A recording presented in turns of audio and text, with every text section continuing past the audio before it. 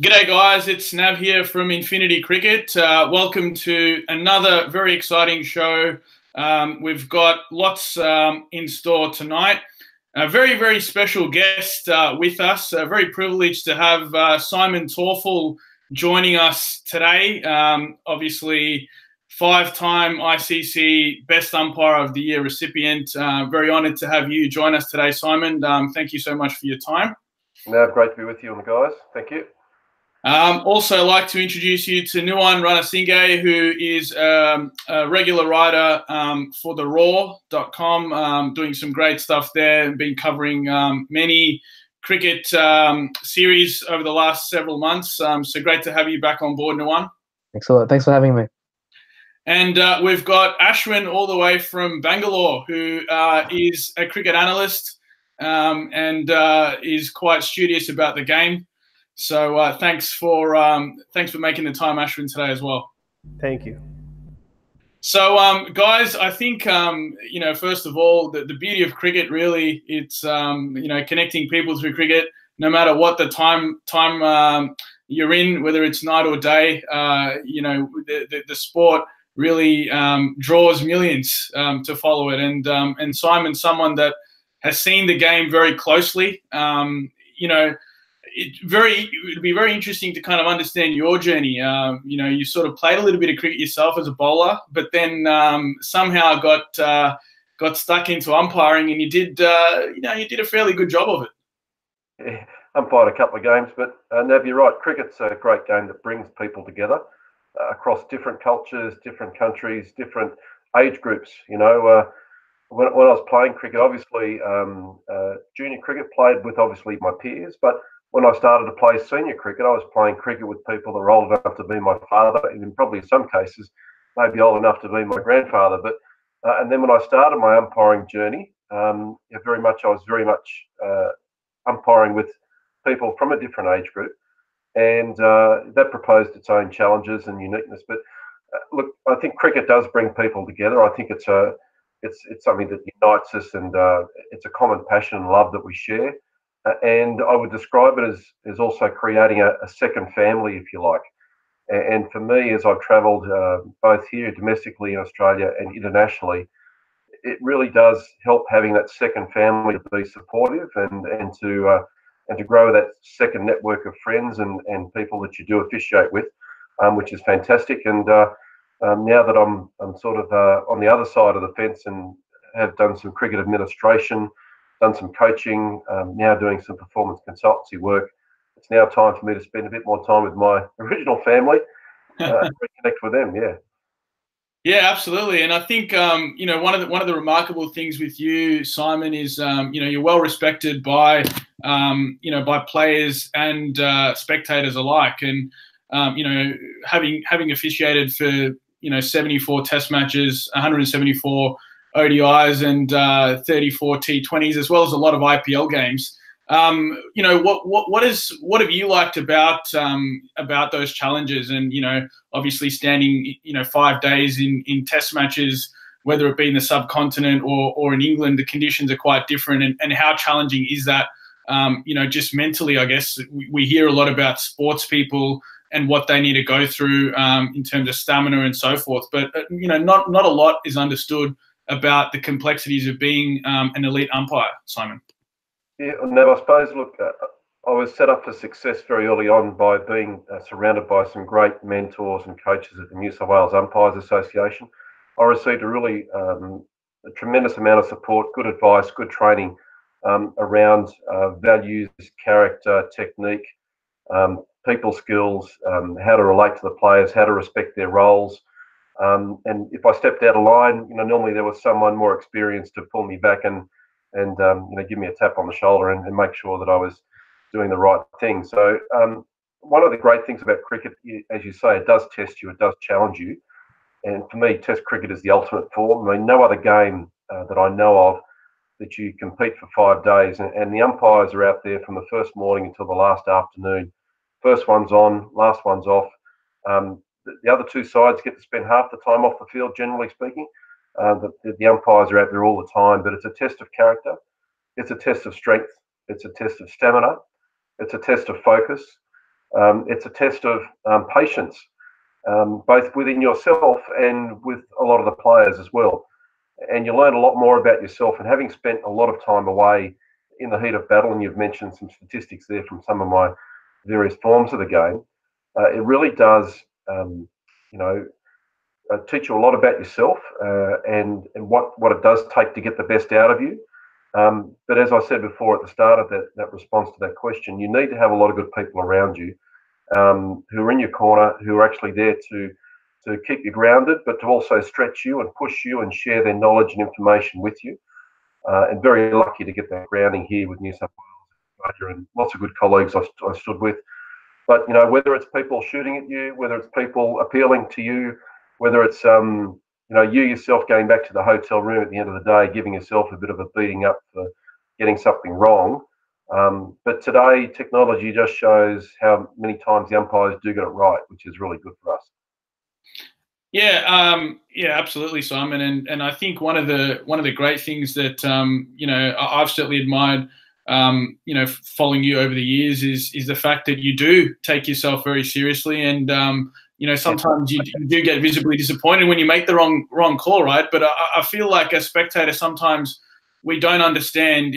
As an umpire, you've got a fraction of a second to make a call, and pre-DRS, sometimes that thought can be hard to sort of put away, right? And so I guess the question for you is, twofold. What do you personally, or what did you do when you were dealing with those situations when you made a mistake, perhaps, and then the second question is, when dealing with players, particularly in contentious situations or when they're likely to flare up, you've certainly had a very good way of coming across with a lot of the players. How do you sort of win their respect and also diffuse the situation? Because it's as much about, as you said, understanding yourself and having that support network, but in the heat of the moment, it's really about sort of cooling tensions. No, they're two very good questions. I could probably spend 2 hours on each of those, doing a bit of a break it down, step by step, and walk you through some of the tips, tools, techniques, and strategies that have worked, and some that haven't worked that people could look at and try to connect with. But I'll try to keep the answer as short as I can, because they're just two massive topics. So look, on the issue of resilience and bouncing back and trying to stay in the moment. Number one, just really strong self-awareness that you actually are no longer in the moment, that you're actually still focusing on that last decision, or worried about it, or trying to rationalize it, or work out what did happen, and deal with those issues of self-doubt and queries in your own mind. So self-awareness is really strong, so you can break out of that. Number two, what was your original trigger? Self-talk mantra for me on the day. Go back to that. Get back to the here and now. Get back to that present moment and what's in front of you, and really just try to move through that period of time as quickly as you can to say that, okay, look, I might have made a mistake. I might have got that wrong. I'm sure someone will tell me later that I've got it wrong, or that I did get it right, or that it was inconclusive. But I've really got to focus on what's in front of me now. I need to get my mind back where my body is. And there are some strategies to try and do that. So you try to, we would say, park it, or, put it to one side, or, write a little note. I used to keep a record of most of my appeals on a notepad at the end of the over.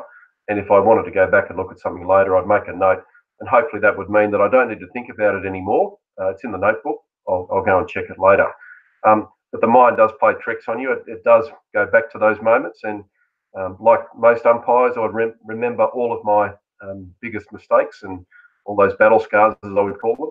But yeah, trying to get through that period as quickly as you can is really important. So that's hopefully a little bit of a taster on something about resilience and bouncing back and staying in the moment. You talked about managing players, perhaps, and trying to work through difficult situations of conflict. Again, I'd probably share with you some tips around effective listening. If someone's got something to say, let them say it. Then if it is not going to be resolved quickly, you need to turn that two-way communication into one-way communication and say, look, we really need to move on here. I understand what you're talking about. We're not going to solve it now. We need to get the game going. this is what I'd like you to do. And language is important. So, if we can use the strength of both of us, depending upon the situation, we would use we and us, and we'd ask for their help. Can you help us by? Go and talk to your players, or can you do me a favour and go and talk to that person about that? And really try to mirror the behaviour that you want the other player or person to respond with. So there's no point me getting upset, because if I get upset, they're going to get more upset. If I start to shout, they'll probably start to shout. And so there are a number of techniques there to try and manage that conflict, as well as, can you leverage off the fact that there are two of you rather than just one of you? Can you leverage off some type of professional relationship that you might have with that particular person in question? So look, I never tried to be people's mates on the field, or off the field for that matter. I tried to have a good working relationship with them. And I was taught very early on in my umpiring career to respect the role of the player and to really not get involved unless it was absolutely necessary. And if they engaged you, I'd engage back. But I would never try to seek an engagement to start with, because they were out there to do a job, and so was I. And if I had a healthy respect for what they were trying to do, hopefully that respect would come back to me in that way. The role of a player is very tough. There's a lot of pressure on them. And as an umpire, you've got to try and be the calmest person in the room.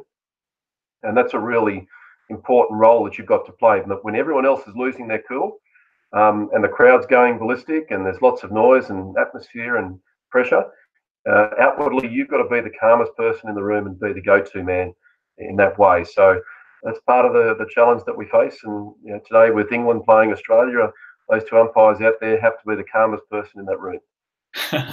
And look, that's actually a very nice segue, because it's not always easy to be the calmest person in the room or in the stadium if it's got 80 or 90,000 people screaming. And sometimes that caught behind, if you don't hear it, it becomes a big problem. But it leads us on to our next topic of discussion, which is around technology. Obviously, you've had some strong or interesting views over the years as well, in terms of how technology can guide or assist in decision making, but it shouldn't subtract or detract from an umpire doing its job, and I tend to agree with that. But with so much with so much data available, what people might not realize is in a particular stadium you might have over 40 different cameras at any given time, scrutinizing not only the umpires but also the players. You have Hawkeye, you've got virtual eye technology, and a host of other umpires as well, not just the two on the actual ground, but you've got a third umpire, a fourth umpire, a match referee as well. With the game transforming and evolving, we've seen the evolution of cricket from Test cricket now to T20. We've now got broadcasters using every bit of data that they can. The role of the umpire has fundamentally changed. Where do you see this going, I guess, 5 years from now? And do you feel as though with the advent of DRS, which is not exactly precise, but certainly helped alleviate some of the umpiring sort of blunders, or that was really the issue there, but then also can be used as a tactical tool by the umpires when in doubt? Where do you sort of see technology either aiding or potentially detracting from umpires going forward? You haven't let me down, Nav. I thought you'd ask about technology at some point, so that's a good thing. Look, a couple of key messages on technology. It's a great topic to discuss. It always comes up, and there's no right or wrong answer to the use of technology. It just depends upon your views. Number one, technology is really driven by the broadcasters. It's not driven by the game's administrators. It's driven by the broadcasters, and they pay a lot of money for TV rights, and they pay a lot of money to suppliers such as ball tracking, such as Snicko, such as the high-powered cameras that they've now got in place, sometimes up to 1,000 frames per second. Now, the average camera for most of our broadcasting experience has been 25 frames a second. Your slow-mos are around 75 frames a second. As you said, look, roughly 40 cameras. There's somewhere between 30 and 40 cameras now at most international matches. We've got two eyes. And that's unfair competition. So the umpires out in the middle tonight are up against super slow mo, maybe ultra vision, ball tracker, snicko, all these different cameras positions from various parts of the ground which they're not positioned at. And then if they don't pick up something, then you've got three experts normally in the commentary position who will then fill in the gaps for the viewers to tell us exactly what did happen or what should have happened. Yeah. So the broadcasters are really driving technology, and it's really the umpires and the game having to play catch up all the time. And my view on technology is that technology should be there to support the officials and decision making, not replace them. And one of the great things about sport, in its organic sense, is that you build up those skills and you advance yourself, and the best get to the top. And what I don't want to see happen is that the officials are de-skilled once they do get to the top when it comes to decision making, because that's how they got there. And why not let them make decisions? Which is why it's really important that I think that umpires still make decisions. And so there's been some debate again recently around the soft signal being employed. We want our umpires to make decisions. Technology doesn't always get it right. Sometimes one of those 30-odd cameras doesn't pick up the right angle, and the umpire still has to rely upon their own instincts, vision and gut feel as to what did happen and make the call. And I think that's part of the beauty of sport. It is sport. It's not a science. We don't want to reduce it to a science. I think that would take a lot of the character intrigue out of the game. But it is commercial. There are contracts. There are money. Purses at stake, and I understand all that. But again, this is the best of the best playing against each other, and there's a lot of investment. So I can understand why the broadcasters want to get a return on the investment. But it's an old age question that will continue to be debated for forever and ever. The umpires need to adapt. They need to look at maintaining their technique, looking at their decision making skills, so they don't need to rely on technology as much as they can. While also look at third umpiring roles, and for me now it is the most challenging job in the team from a communication, a decision making, use of replays and technology perspective. And we talked about calmness. Well, composure really is number one for the third umpire, because you really do have hours and hours of observation interspersed with a couple of moments of panic. And once that decision is sent upstairs, no one will accept that we get an error from a third umpire. So there is that level of expectation that is above everything else. But like all umpires, mate, we start the season, we start the tournament, people expect us to be perfect. And then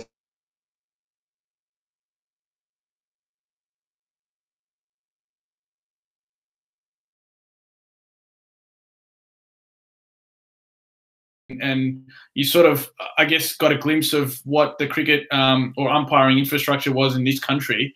Are you satisfied with the resources available for, the modern day umpire today, if they want to pick it up as a profession? And how have you contrasted that with your experience working in India or other parts of the world where, perhaps the setup is a little bit different? Oh, Nav, I'm never satisfied. That's part of what drives me to search for ways to get better and see how we can get better as a team, or whoever I'm actually engaged with at the time. I think that's part of my DNA. I'm really never quite satisfied, and always looking for stretch targets and things to get better. So I've really tried to be a very strong advocate for umpiring and for our side of the game, the third team. And I'd like to obviously encourage administrators to always seek to invest more in our side of the sport. Not that we should be seen to be equal with the players in terms of profile or prominence, because I think good officiating is all about keeping the focus on the players. That's what people go to see. But I'd like to see the match official team equally resourced, equally invested in, and equally provided for when it comes to performance. Because we can certainly detract from a game when we don't deliver good performances, but when we do deliver top performance, we generally go unseen. So I think that's true for every sport, and I'd like to see every sport really strongly consider what they can do better for match officiating, because we always need three teams to play every game. Look, obviously the official system here in Australia is far more advanced than in most other countries, and we've been lucky in Australia to have, I suppose, being able to run off the shirt tails of the playing unit, off the team performance unit, to be able to invest more and see more resources. But as I said before, there's plenty of room for improvement. I'd like to see more umpire coaches in every state. You know, there are several states that do not have an umpires coach. You tell me one state cricket team that does not have a coach, that type of thing. And so there's plenty of room for that to occur. Education, having a state training person involved in running programs and actually delivering the national program of match official training both to umpires and referees is really important. You know, and every country's got a challenge there and room for improvement. So, look, umpiring's not sexy. It doesn't pay the bills. It doesn't bring in the crowds, but it's an important part of the sport. And I'd like to see people just really, you know, give it a bit more consideration because, as I said, every game needs 3 teams. Yeah, some really good points there, Simon. And look, and you're absolutely right. There are 3 teams on the field, and I think as spectators and as cricket lovers, we always want to see the standards of umpires lifted. And you're absolutely right. I think it could be an area where technology could play a big part in the development of grassroots level umpires in terms of training resources and simulation activities and so forth. But you're right. You know, wherever there's a challenge, there's an opportunity, and I'm sure that some of those things you mentioned there will be addressed. Moving on to some of the more memorable experiences you've had, you know, you were at the other end of a World Cup final between India and Sri Lanka in 2011. You also watched Yuvraj Singh hit 6 sixes, but then you also had some other probably less or more alarming incidents. You were part of that Lahore blast as well with Sri Lanka and Pakistan. So, you know, maybe, I guess in a quick nutshell, the highs and the lows, I suppose, of being you know, an elite umpire, Simon. Maybe talk us through your thoughts on that. Well, look, in every sport, in every occupation, there are highs and lows, and I think part of our challenge is to try to minimise the highs and minimise the lows, and try to, you know, be on that level playing field as long as you can. But look, a lot of great memories and a lot of great things, and I'd like to think there's a lot more that I can continue to add to the sport in different ways. And I'm off to CPL in a couple of months' time to be a match referee in that tournament. So I'd like to see that I still stay involved in the game and continue to add value to the umpires and the match officials team and the sport in general. And I'm very much a strong advocate for cricket. Still part of the MCC law subcommittee, determining what laws come in and which ones don't. And that's all great. But yeah, look, lots of great memories. You remember all your firsts. So your first Test match, Boxing Day, Melbourne, Australia, West Indies. Your first one-dayer back in '99, Australia, Sri Lanka. They're all great things, and nice to be able to do those couple of things in Australia with friends and family around me. But yeah, look, World Cup final, certainly a highlight, but probably the match before as well. India-Pakistan semi-final in Mohali was also a fairly interesting game of cricket to navigate our way through. You mentioned the Lahore terrorist attack, where unfortunately people did die in that event, and you know, people were injured in the Sri Lankan team, and one of our umpires was very much injured, and we lost our driver in that experience. And you know, here we are today, still not seeing international cricket played in Pakistan. That's not good for anyone, but a sad day for cricket and for everyone involved in that event, 3rd of March 2009. But you know, on the upside, lots of great friends, lots of great colleagues that we've worked with, and we've enjoyed each other's companies with. I've seen lots of different countries. I've been to all the test playing countries in the world, as they were back then. Now that we've got Ireland and Afghanistan who are full members, I'm not planning on going to Kabul anytime shortly, I don't think. But you know, seeing the Taj Mahal, seeing the South Island of New Zealand, the beautiful country of Sri Lanka, and doing some work with them recently to help the country get back on its feet after the Easter bombings. You know, this is the beauty of cricket and the family that I was talking about, that we can unite, come together, we can help each other out when things don't go well, or someone's fallen over. But also too, with the World Cup going on at the moment, that's obviously the centrepiece and the showpiece. We've got the T20 World Cup coming up here in Australia next year. Look, I umpired my first T20 match actually at a World Cup in 2007, and going through that final in 2007 in South Africa with India, Pakistan again. What a final that was! I think that was the last ball thriller, if memory serves correctly. And you mentioned Yuvraj Singh, and you look at the contrast there. You've got the highs of Yuvraj hitting 6 sixes off Stuart Broad, and you've got Stuart Broad probably feeling as low as anyone else on the ground. That's the nature of sport, and to be part of that roller coaster ride is certainly a privilege. But it does test you. It does test you.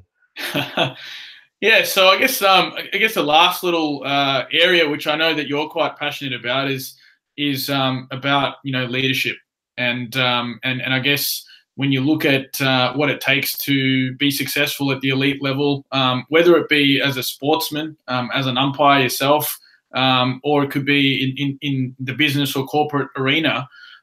What are some sort of key ingredients for success that you've sort of picked up over the years that might inspire anyone that's watching tonight, but also potentially some tips that they can take away.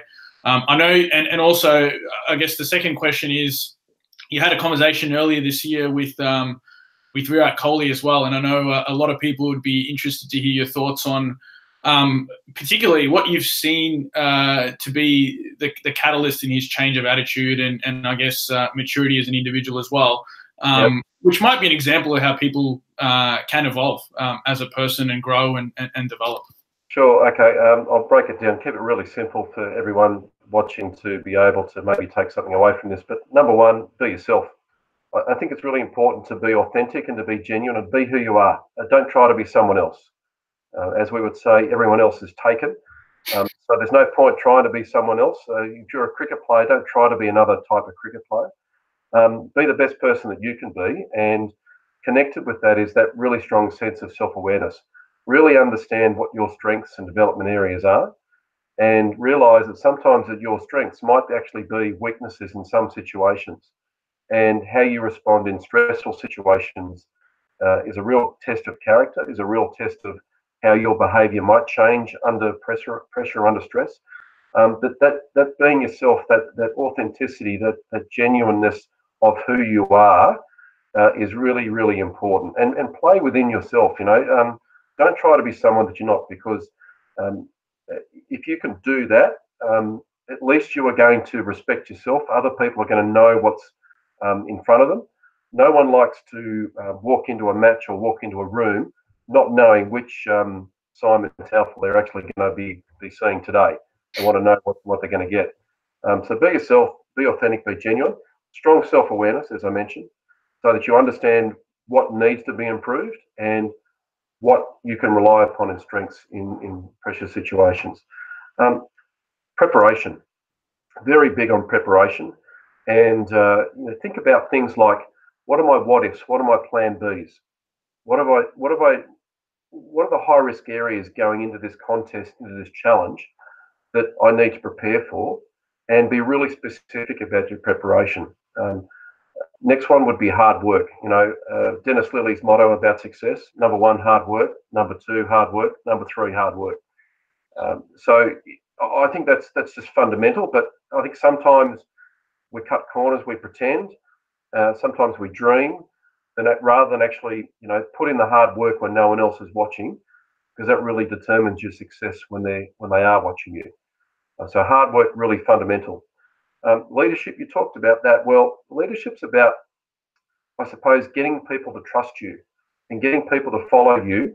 And sometimes that might mean that you've got to lead from the front and, be the change that you want to see happen.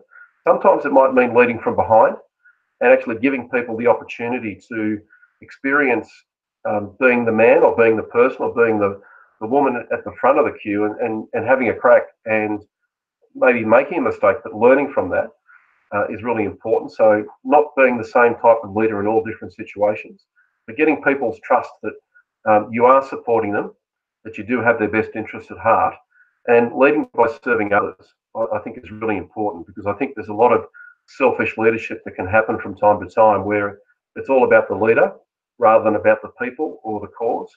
And I think that's really important. Attached to that is the value of humility and realizing that you don't know everything yourself, and that you need to use the strength of all the intelligent people around you. Put team success number one. And that's really relied, comes through on servant-based leadership. So there's that aspect. And then, of course, you've got those other things that we talked about through this interview so far. We've talked about resilience. We've talked about enjoying the moment, staying in the moment, strong self-control. And then if you want to go into areas like self-discipline, for me, self-discipline is really the area around what it does take to be successful, and having that courage to say no to the things that are distracting, or no to the things that won't get you to where you want to get to. So there's just a few. I've got a whole list of others which I've written about, which will come out later on this year, but they're the things that I'm passionate about helping people to connect with and to explore their potential. Yeah, fantastic. Thanks so much, Simon, for sharing that. We've got a couple of minutes now for some questions from our panelists. So I might open it up to Nuwan first, who's based in Melbourne, to join us at this point. Nuwan, got any pertinent questions to Simon? Yeah, I got plenty. Don't know how much time we have in this episode to ask him more, but one question I want to ask you there, Simon. In the Australia West Indies game, we saw a couple of very shocking umpiring errors. One where I believe Chris Gale reviewed twice and he got them both right in his favour. And then afterwards, Michael Holding was quite scathing in his criticism towards those umpires, claiming they were weak and that they succumbed to over excessive appealing from those bowlers. So my question to you is how what causes an umpire to, I don't know, to fall well below standards in that regard, and what can the panel do to help those sort of umpires and make sure they're up to speed with the game? Well, far be it from me. Good, interesting question. Far be it from me to criticise umpires publicly, because I can definitely tell you that I've been there on that particular ground in question. From the match that you've mentioned, I can tell you I had my worst game of cricket ever. And that's part of the joys of being an international cricket umpire, is you have your best game on TV and you'll have your worst game on TV. So you really learn a lot about yourself when those matches come along. What goes into some of those performances? Well, look, earlier I talked about preparation and the importance that plays in I suppose, a performance. The thing that solid preparation gives you is it's a building block of confidence. And for whether it's a cricketer or a cricket umpire, you need to have a strong level of confidence and self-belief to be able to perform at your optimum. Now, on the day, you can still make a decision-making error, whether you're number 1 in the world or number 12. And part of the challenge for that elite panel is to reduce the gap between number 1 and number 12, and for the whole panel to be moving forward in terms of performance and skill level. So they will pick the umpires on the day that will hopefully deliver their best performance. So it comes down to self-belief, and as a coach, as someone who helps prepare umpires for that day, you want to keep the environment nice and relaxed. You want to keep it relatively simple. You want to keep it focused on the challenge and the task ahead. You want the team to be helping each other and in each other's corner. But overall, you want them to feel as though that they're ready, that they deserve success because they've put in the hard work, and they have this inner feeling of self-belief and confidence that they will do a good job. So you need to take all those negatives out of the environment and turn them around. Now, the challenge with DRS in that environment is you get instant feedback that you've just made a mistake. And having to publicly admit that you have to change your decision and get them to either stay or go, and put the arms across your chest, that's a very public admission that you've got something wrong. And then to move on from that and maintain that level of confidence and self-belief is very much an individual thing. And when you're in the middle of that environment and you're on your own, that's something that takes a lot of strength and inner strength. And how do you prepare people for that? How do you actually help them through those moments? And sometimes you've got to go through those moments to see how tough you are or what you need to do to get tougher. There are some things that you can only train for on the job, and that's one of them. Yeah, no, that's brilliant. I mean, look, I never, no umpire ever goes out wanting to have a bad day. Like, I think I definitely empathize with umpires when they do get a decision wrong because, we're all human at the end of the day. I've done a bit of umpiring myself, actually. What's that? No one will ever turn up to a match saying, my purpose today is to get decisions wrong and to really go to cricket. They do not do that. Yeah, no. I've done a bit of professional umpiring myself. I was an umpire for the Mercantile Cricket Association in Victoria, for a couple of seasons. So yeah, I know all the about the pressure, but it's just it was just interesting because I know both those gentlemen weren't trying to make any mistakes; they were trying their best. But I guess I don't know how far into their careers they were with umpiring. But even for me, I just felt it was a bit whoa, Well, bit weird that they as I were, said, we're yeah, all going to have our worst game on TV. And yeah, sometimes you've got to reach that low point in a mm, performance to yeah, understand that you've actually got the ability to get yourself out of it and to be better. yeah. So breakthroughs do come from those breakdowns. Mm, So resiliency is one of the key sort of themes here, Simon, and it's a good question you asked there, Nuwan. mm. I want to go to Ashwin now. I know you've been itching to ask a question, mate, so fire away. It's actually funny because before I came on air, I was listening to a funny incident by Anil Kumble, and he was talking about a test series against the West Indies. And it was a three-match test series, and he couldn't get an LBW in the first test match. So what he did was then he invited the umpire over to his net session and then asked Mohammad Kaif to get hit on the pads purposely so that the umpire could understand what he was trying to do. So yes, Mohammad Kaif got hit on the pads as all juniors obey their seniors, uh, and then he went and told the umpire that, hey, I don't spin the ball that much, it's going straight on. And then in the second test match, after the umpire went to the net session, he got a lot more LBWs. So my question to Simon is, how many of the decisions is influenced by the magnanimity of the player coming and tell you, saying, hey, you know what, I'm not doing this, but I'm trying to do this. And especially in the modern day era, when people, batsmen are struggling to pick Rashid Khan or people who can spin the ball both ways, how important is it for the umpire to know what is coming out from the hand, probably equivalent to the batsman? Sure. Interesting question. Thank you.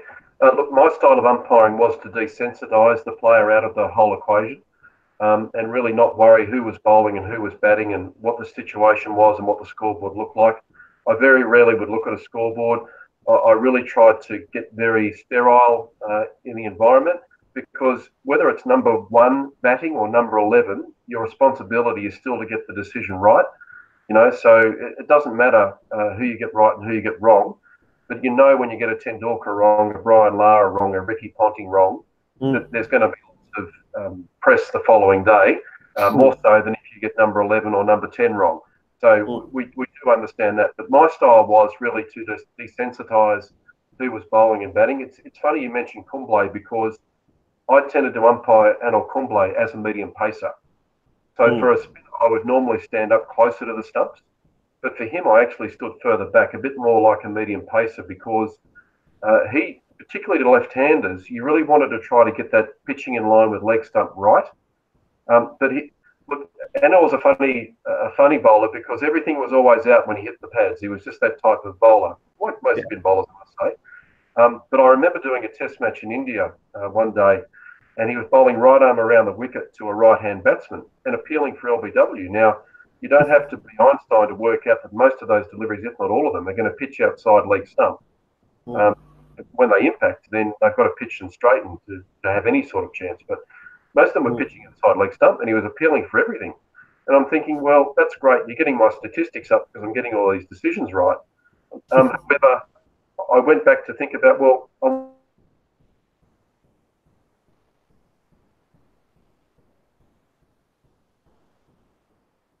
I think we've lost Simon, have we?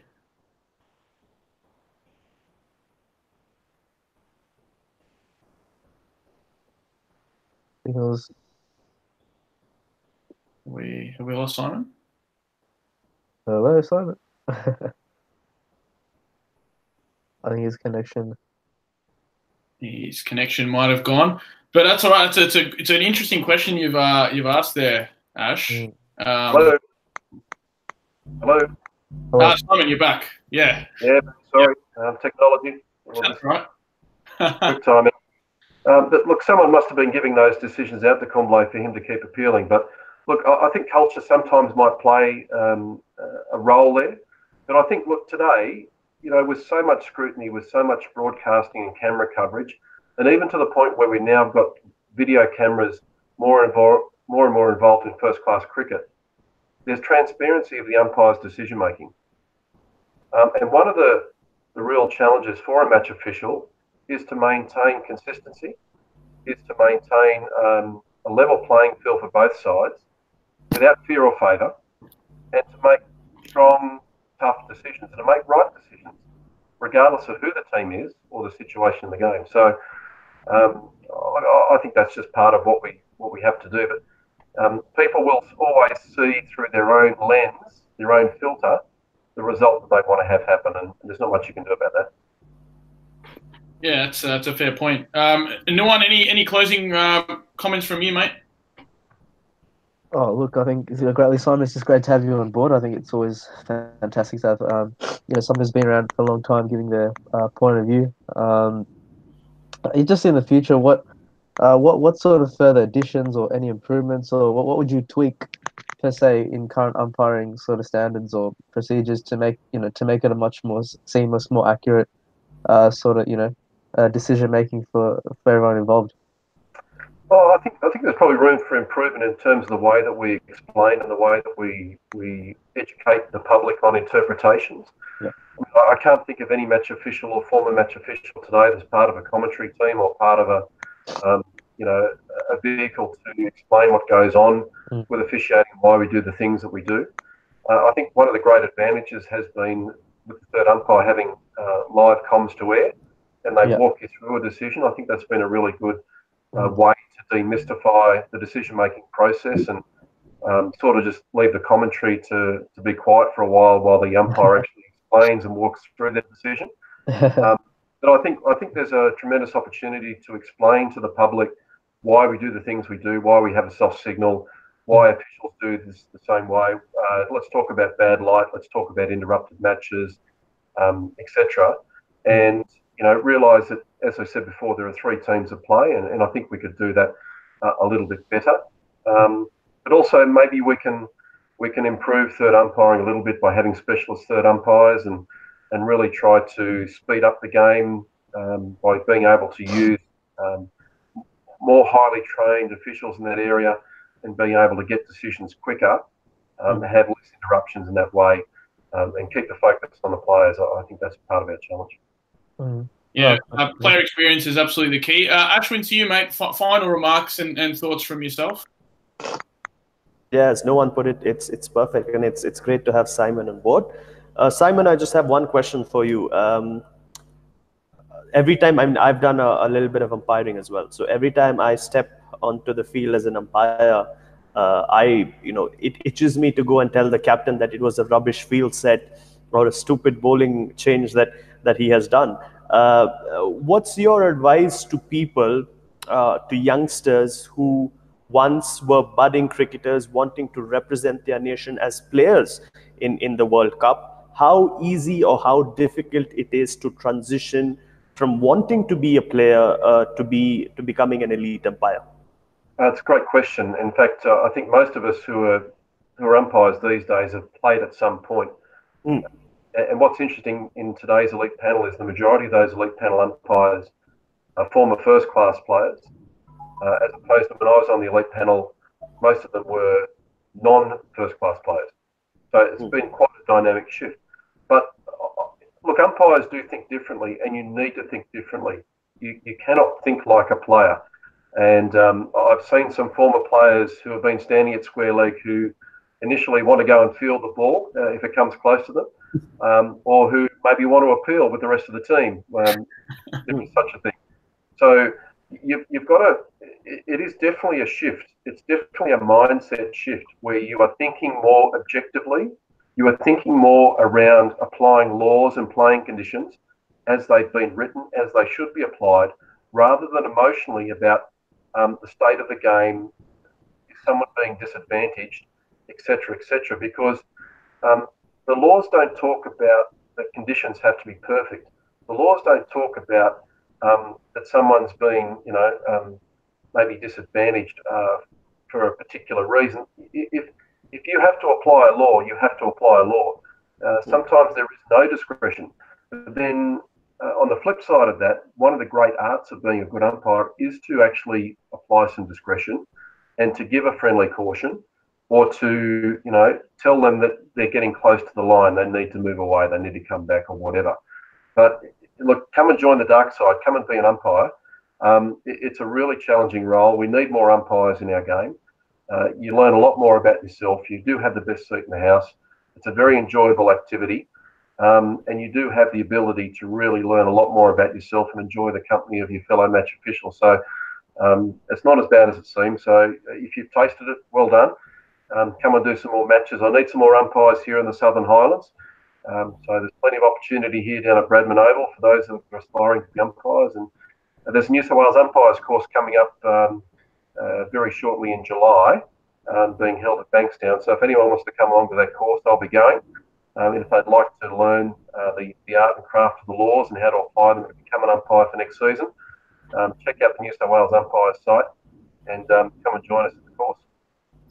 If you're willing to sponsor my visa, I'm sure I'm ready to take the next flight, Simon. Well, Ashwin's actually he's officiated. He's been part of. He's done scoring, umpiring, writing.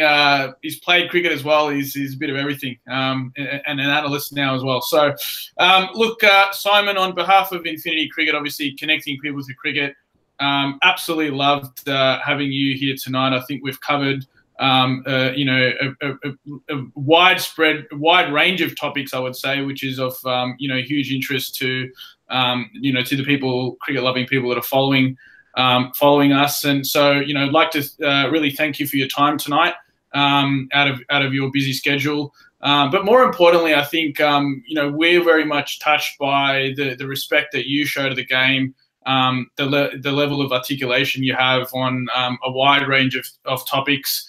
And obviously your contributions to the sport over a number of years as well. So that, in our eyes, definitely makes you a cricketing legend, Simon. And we look forward to your contributions to the sport, and especially inspiring the next generation as well. So on behalf of all the other panelists as well, thanks for joining us tonight. Thank you, Simon. And we look forward to bringing you many more content in the coming weeks. Thank you. Appreciate the time, and thank you for those kind words. Thanks, guys.